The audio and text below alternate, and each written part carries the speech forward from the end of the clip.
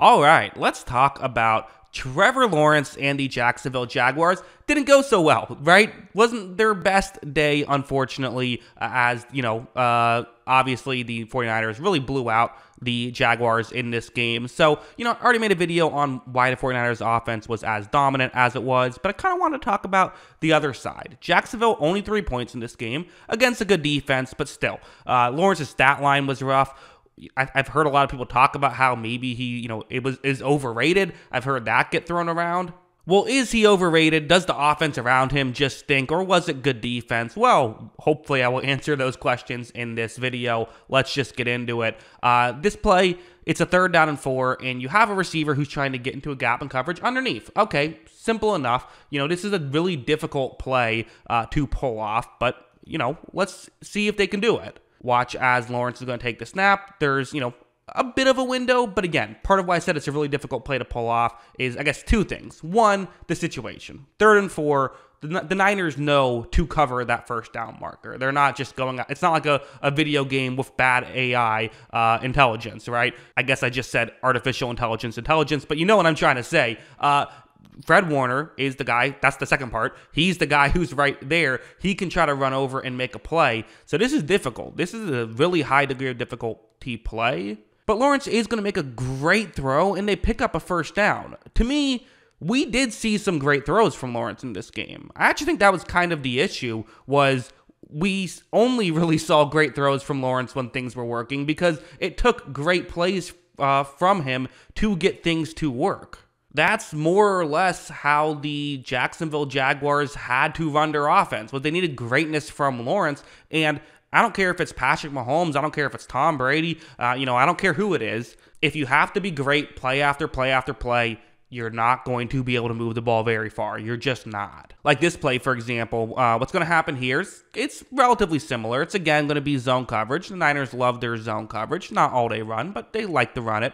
And you have a receiver who's running a route. It's your tight end, over the middle, could get open. However, right when this play begins, you see that Lawrence is going to take the snap. He looks over there, and there, again, appears to be a window about to get open, but it's taking a little bit longer. There's been contact, so it's just taking a minute. And so for Lawrence, well, what do? Watch him step up to bide time, throws it, but at that point the window was closed, and also maybe wasn't the best throw either from Lawrence. So all those factors, it was not able to be complete. That just goes to show, though, the high degree of difficulty that they had to deal with, right? They were dealing with real high degree of difficulty stuff in this game. Lawrence was dealing with really high degree of difficulty stuff in this game, and, they weren't able to pull it off consistently. Like, going over to something like this is, I think another interesting example of kind of what went wrong for Jacksonville, where it's going to be a, man coverage. So, hey, this is not zone. This is man. One-on-one matchups across the board. There's, safety deep and a player covering the middle of the field as well. But on the outside, you can have a one-on-one matchup for a touchdown. And that's what Jacksonville's trying to do. They're trying to score 7 points, I guess technically 6 points on this play. You're already down 10, so I don't hate the play call necessarily. It's a good play call, right? I mean, the reality is your odds of winning 3 yards down the field are kind of the same as winning 19 yards and a touchdown down the field, so might as well go for it all. Lawrence is going to take the snap. He's going to look towards Christian Kirk. He's going to fire towards Christian Kirk, but it's great defense. Can't make the play. And this is something that Jacksonville, they brought in Calvin Ridley to be this guy, and I don't think Ridley's been a disaster or anything like that, but he hasn't really been like a true #1 receiver either. Like, don't get me wrong, 471 yards through 9 games, that's nothing to sneeze at. That's, just shy of a 1,000-yard receiver. I think you were kind of hoping for him to be like a 1,300-yard receiver like he has been at his best. And, Christian Kirk, who I really like, isn't really the outside threat, so teams don't really have to worry about these types of plays so much, and that's something that is maybe a bit more long-term concerning and a bit less like, well, it's the Niners defense. Niners actually haven't been great at defending these types of routes this season, but they were in this game, so that's a little concerning. Also, we got to talk about this, which, got to talk about some pass rush, but of course, to talk about the pass rush, you have to talk about the whole play. Concept, you have a receiver running a deeper route, another receiver running a route over the middle. Hopefully that over the middle route, that's the one you want to get open. You run a play action, get linebackers to move in. The deep route gets the safety to move further back. That's the way this play is designed to work. Watch as you're going to see Lawrence, does run this play action. He, steps up in the pocket a little bit, still looking down the field, doesn't love what he sees, and now he's in trouble because there's pressure. There was pressure a lot in this game. The offensive line has some issues. And also, let's be honest, when you're playing the 49ers, a lot of offensive lines have issues. So you're in real trouble here. As you see, Lawrence is going to take a sack, which, maybe you would like to see him get to a next read, get to a check down a little bit quicker. But again, it's just one of those things where it's like, it's not his fault here. He's in a tough situation. He's trying to make magic happen. You can't expect him to do it on every single play. You just can't. It's not going to happen. And this is how it works. Again, people have in their minds, they have it backwards. They think, well, if an offensive line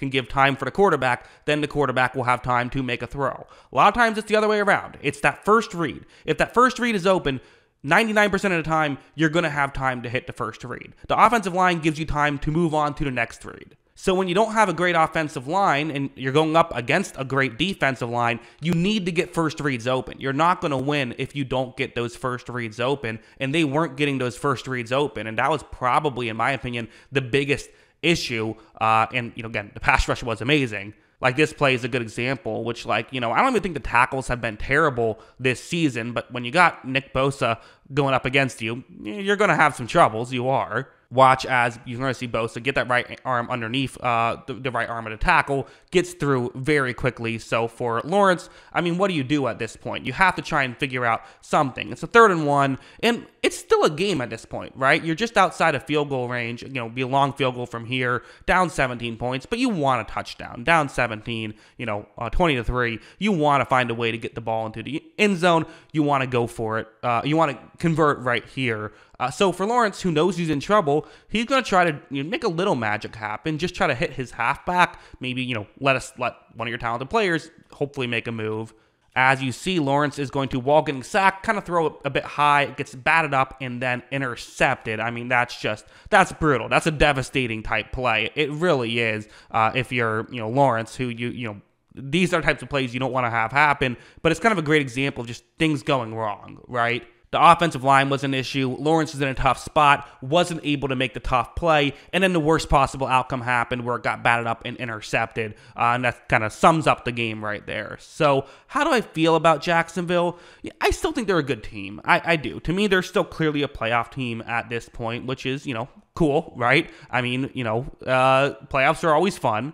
I still think they're probably going to win the AFC South, but you can't say for certain. But I still think Lawrence is very good. I think Lawrence hasn't been in a great position to succeed. I know some of the box score stats aren't spectacular, but you can't focus on box score stats. There's advanced stats I like to use, and most importantly, I like to use tape when it comes to quarterbacks. I still think that's the best way to evaluate quarterbacks, not to sound like some of those, old school style, football talking heads, but for quarterbacks, I think it's kind of true. I do think, though, that, for Jacksonville, who kind of saw themselves as dark horse Super Bowl contenders heading into this season, their offense has a lot of figuring out to do if they're going to be, actually able to live up on that kind of hype. But yeah, that's what I think. What do you think? Let me know in the comments below. Always love hearing from y'all. And of course, as always, thanks for watching.